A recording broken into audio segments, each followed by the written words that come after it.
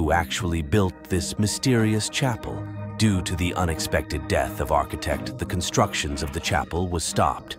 Having no one to complete the stairs to the choir loft, the nuns prayed for 9 straight days to Saint Joseph.